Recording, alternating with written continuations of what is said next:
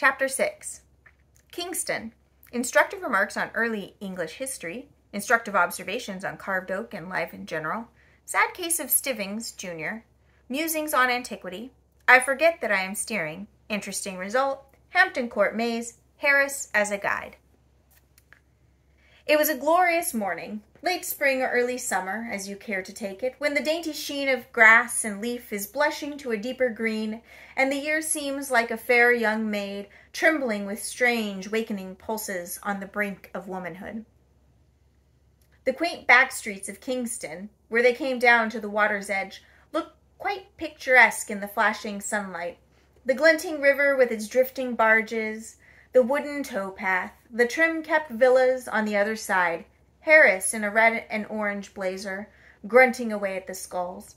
The distant glimpses of the gray old palace of the Tudors, all made a sunny picture, so bright but calm, so full of life and yet so peaceful, that, early in the day though it was, I felt myself being dreamily lulled off into a musing fit. I mused on Kingston, or Kyningistan, as it was once called in the day when Saxon kings were crowned there. Great Caesar crossed the river there, and the Roman legions camped upon its sloping uplands. Caesar, like, in later years, Elizabeth, seems to have stopped everywhere. Only he was more respectable than good Queen Bess. He didn't put up at the public houses. She was nuts on public houses, was England's Virgin Queen. There is scarcely a pub of any attraction within 10 miles of London that she does not seem to have looked in at, or stopped at, or slept at some time or other. I wonder now, supposing Harris, say, turned over a new leaf and became a great and good man and got to be prime minister and died, if they would put up signs over the public houses that he had patronized. Harris had a glass of bitter in this house. Harris had 2 of Scotch cold here in the summer of '88. Harris was chucked from here in December, 1886. No, there would be too many of them. It would be the houses that he had never entered that would become famous. Only house in South London that Harris never had a drink in. The people would flock to see what could have been the matter with it. How poor, weak-minded King Edwy must have hated Kyningistan. The coronation feast had been too much for him. Maybe boar's head stuffed with sugar plums did not agree with him. It wouldn't with me, I know. And he had had enough of sack and mead, so he slipped from the noisy revel to steal a quiet moonlight hour with his beloved Elgiva. Perhaps from the casement, standing hand in hand, they were watching the calm moonlight on the river, while from the distant halls the boisterous revelry floated in broken bursts of faint heard din and tumult. Then brutal Odo and St. Dunstan force their rude way into the quiet room and hurl coarse insults at the sweet-faced queen and drag poor Edwy back to the loud clamor of the drunken brawl. Years later, to the crash of battle music, Saxon kings and Saxon revelry were buried side by side, and Kingston's greatness passed away for a time, to rise once more when Hampton Court became the palace of the Tudors and the Stuarts, and the royal barges strained at their moorings on the river's bank, and bright-cloaked gallants swaggered down the water steps to cry, "What ferry, ho! Gadzooks, gramercy!" Many of the old houses round about speak very plainly of those days when Kingston was a royal borough, and nobles and courtiers lived there, near their king, and the long road to the palace gates was gay all day with clanking steel and prancing palfreys and rustling silks and velvets and fair faces. The large and spacious houses, with their oriel latticed windows, their huge fairy fireplaces, and their gabled roofs, breathe of the days of hose and doublet, of pearl-embroidered stomachers, and complicated oaths. They were upraised in the days when men knew how to build.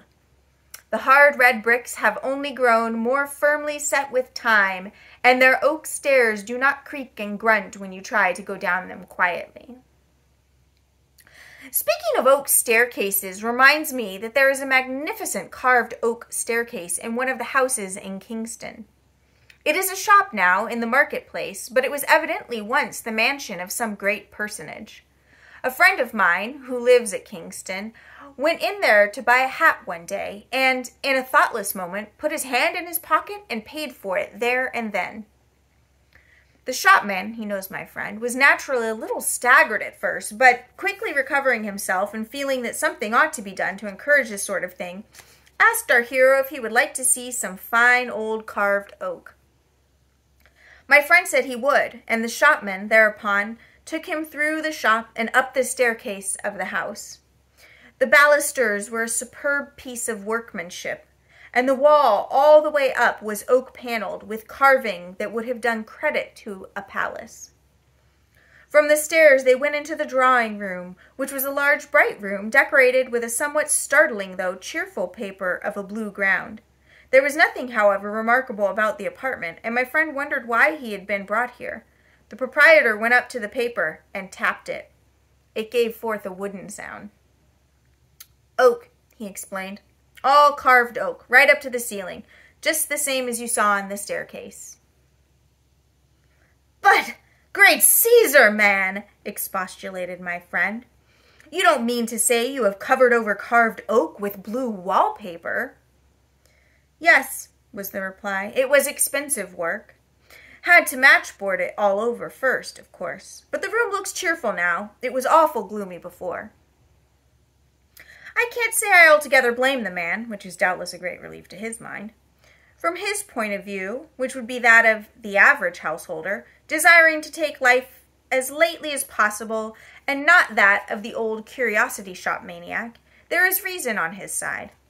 Carved oak is very pleasant to look at, and to have a little of, but it is no doubt somewhat depressing to live in, for those whose fancy does not lie that way. It would be like living in a church. No, what was sad in his case was that he, who didn't care for carved oak, should have his drawing-room paneled with it, while people who do care for I think this word is wrong. While people who do care for it have to pay enormous prices to get it. It seems to be the rule of this world. Each person has what he doesn't want, and other people have what he does want. Married men have wives and don't seem to want them, and young single fellows cry out that they can't get them. Poor people who can hardly keep themselves have 8 hearty children. Rich old couples with no one to leave their money to die childless. Then there are girls with lovers. The girls that have lovers never want them. They say they would rather be without them, that they bother them, and why don't they go and make love to Miss Smith and Miss Brown, who are plain and elderly and haven't got any lovers? They themselves don't want lovers. They never mean to marry. It is not due to dwell on these things. It makes one so sad. There was a boy at our school. We used to call him Sandford and Merton. His real name was Stivings. He was the most extraordinary lad I ever came across. I believe he really liked study. He used to get into awful rows for sitting up in bed and reading Greek, and as for French irregular verbs, there was simply no keeping him away from them. He was full of weird and unnatural notions about being a credit to his parents and an honor to the school, and he yearned to win prizes and grow up and be a clever man, and had all those sorts of weak-minded ideas. I never knew such a strange creature, yet harmless, mind you, as the babe unborn. Well, that boy used to get ill about twice a week, so that he couldn't go to school. There never was such a boy to get ill as that Sandford and Merton. If there was any known disease going within 10 miles of him, he had it, and had it badly. He would take bronchitis in the dog days and have hay fever at Christmas. After a 6 weeks period of drought, he would be stricken down with rheumatic fever, and he would go out in a November fog and come home with a sunstroke. They put him under laughing gas one year, poor lad, and drew all his teeth, and gave him a false set because he suffered so terribly with toothache, and then it turned to neuralgia and earache. He was never without a cold, except once for 9 weeks while he had scarlet fever, and he always had chilblains.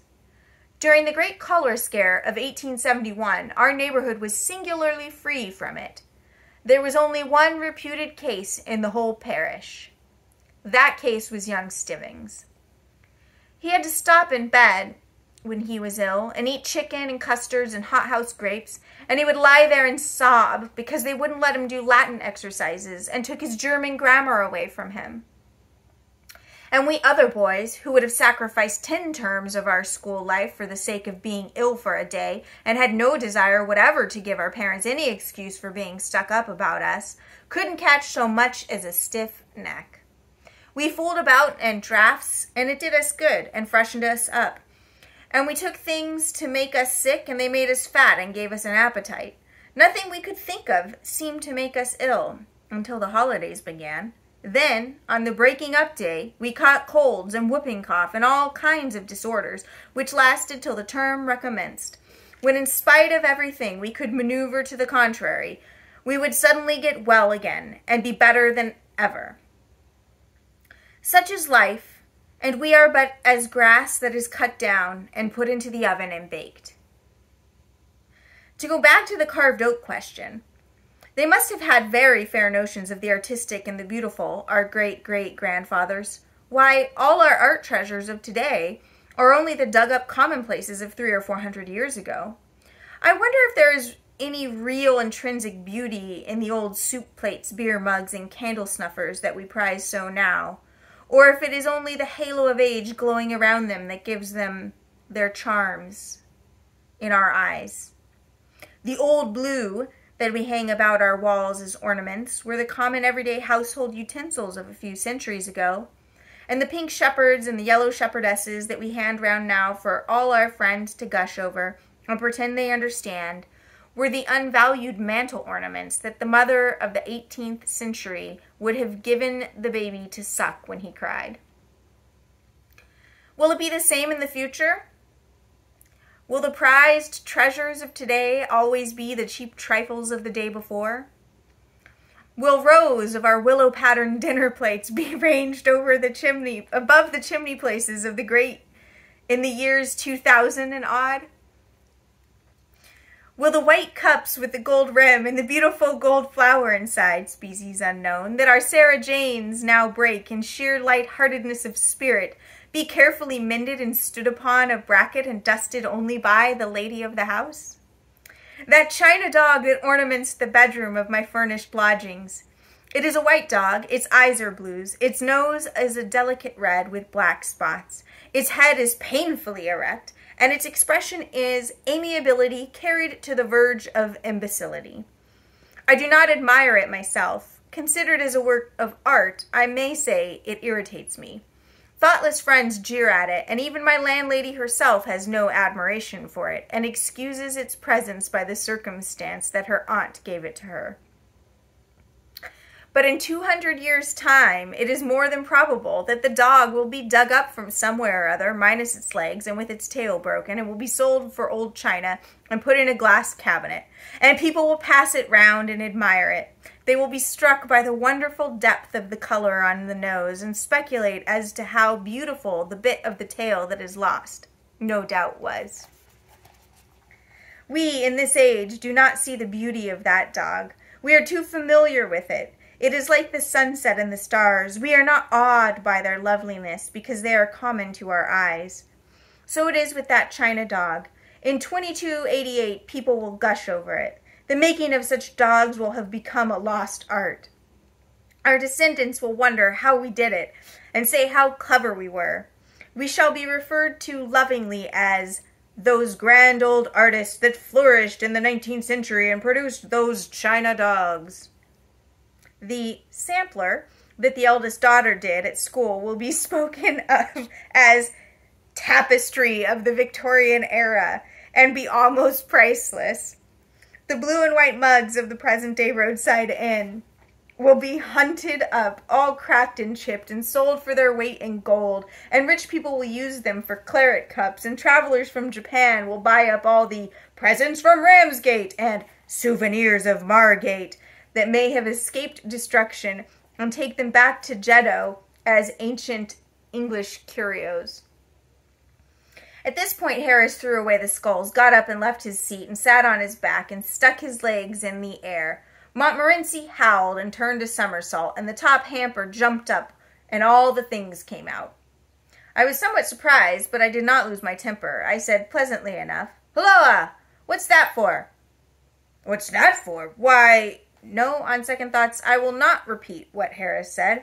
I may have been to blame, I admit it, but nothing excuses violence of language and coarseness of expression, especially in a man who has been carefully brought up, as I know Harris has been. I was thinking of other things and forgot, as anyone might easily understand, that I was steering, and the consequence was that we had got mixed up a good deal with the towpath. It was difficult to say, for the moment, which was us and which was the Middlesex bank of the river, but we found out after a while and separated ourselves. Harris, however, said he had done enough for a bit and proposed that I should take a turn. So, as we were in, I got out and took the tow line and ran the boat on past Hampton Court. What a dear old wall that is that runs along by the river there. I never pass it without feeling better for the sight of it. Such a mellow, bright, sweet old wall. What a charming picture it would make, with the lichen creeping here and the moss growing there, a shy young vine peeping over the top at this spot to see what is going on upon the busy river, and the sober old ivy clustering a little farther down. There are 50 shades and tints and hues in every 10 yards of that old wall. If I could only draw and knew how to paint, I could make a lovely sketch of that old wall, I'm sure. I've often thought I should like to live at Hampton Court. It looks so peaceful and so quiet. It is such a dear old place to ramble round in the early morning before many people are about. But there, I don't suppose I should really care for it when it came to actual practice. It would be so ghastly dull and depressing in the evening, when your lamp cast uncanny shadows on the paneled walls, and the echo of distant feet rang through the cold stone corridors, and now drew nearer and now died away, and all was death-like silence, save the beating of one's own heart. We are creatures of the sun, we men and women. We love light and life. That is why we crowd into the towns and cities, and the country grows more and more deserted every year. In the sunlight, in the daytime, when nature is alive and busy all around us, we like the open hillsides and the deep woods well enough. But in the night, when our Mother Earth has gone to sleep and left us waking, oh, the world seems so lonesome, and we get frightened like children in a silent house. Then we sit and sob and long for the gaslit streets and the sound of human voices and the answering throb of human life. We feel so helpless and so little in the great stillness when the dark trees rustle in the night wind. There are so many ghosts about, and their silent sighs make us feel so sad. Let us gather together in the great cities and light huge bonfires of 1,000,000 gas jets and shout and sing together and feel brave. Harris asked me if I'd ever been in the maze at Hampton Court. He said he went in once to show somebody else the way. He had studied it in a map, and it was so simple that it seemed foolish, hardly worth the tuppence charged for admission. Harris said he thought that map must have been got up as a practical joke, because it wasn't a bit like the real thing, and only misleading. It was a country cousin that Harris took in. He said, "We'll just go in here so that you can say you've been, but it's very simple. It's absurd to call it a maze. You keep on taking the first turning to the right. We'll just walk round for 10 minutes and then go and get some lunch." They met some people soon after they had got inside, who said they had been there for 3/4 of an hour and had had about enough of it. Harris told them they could follow him, if they liked. He was just going in, and then they should turn round and come out again. They said it was very kind of him, and fell behind, and followed. They picked up various other people who wanted to get it over as they went along, until they had absorbed all the persons in the maze. People who had given up all hopes of ever getting either in or out, or of ever seeing their home and friends again, plucked up courage at the sight of Harris and his party, and joined the procession, blessing him. Harris said he should judge there must have been 20 people following him in all, and one woman with a baby, who had been there all the morning, insisted on taking his arm for fear of losing him. Harris kept on turning to the right, but it seemed a long way, and his cousin said he supposed it was a very big maze. "Oh, one of the largest in Europe," said Harris. "Yes, it must be," replied the cousin, "because we walked a good 2 miles already." Harris began to think it rather strange himself, but he held on until at last they passed the half of a penny bun on the ground that Harris's cousin swore he had noticed there 7 minutes ago. Harris said, "Oh, impossible!" But the woman with the baby said, "Not at all," as she herself had taken it from the child and thrown it down there just before she met Harris. She also added that she wished she never had met Harris and expressed an opinion that he was an impostor. That made Harris mad, and he produced his map and explained his theory. "The map may be all right," said one of the party, "if you know whereabouts in it we are now." Harris didn't know and suggested that the best thing to do would be to go back to the entrance and begin again. For the beginning again part of it, there was not much enthusiasm, but with regard to the advisability of going back to the entrance, there was complete unanimity. Look, you know what I mean. And so they turned and trailed after Harris again in the opposite direction. About 10 minutes more passed, and then they found themselves in the center. Harris thought at first of pretending that that was what he had been aiming at, but the crowd looked dangerous, and he decided to treat it as an accident. Anyhow, they had got something to start from then. They did know where they were, and the map was once more consulted, and the thing seemed simpler than ever, and off they started for the third time. And 3 minutes later, they were back in the center again. After that, they simply couldn't get anywhere else. Whatever way they turned brought them back to the middle. It became so regular at length that some of the people stopped there and waited for the others to take a walk around and come back to them. Harris drew out his map again after a while, but the sight of it only infuriated the mob, and they told him to go and curl his hair with it. Harris said that he couldn't help feeling that, to a certain extent, he had become unpopular. They all got crazy at last and sang out for the keeper, and the men came and climbed up the ladder outside and shouted out directions to them. But all their heads were, by this time, in such a confused whirl that they were incapable of grasping anything, and so the man told them to stop where they were and he would come to them. They huddled together and waited, and he climbed down and came in. He was a young keeper, as luck would have it, and new to the business, and when he got in, he couldn't get to them, and then he got lost. They caught sight of him every now and then, rushing about the other side of the hedge, and he would see them and rush to get to them, and they would wait for about 5 minutes, and then he would reappear again in exactly the same spot, and ask them where they had been. They had to wait until one of the old keepers came back from his dinner before they got out. Harris said he thought it was a very fine maze, so far as he was a judge, and we agreed we would try to get George to go into it on our way back.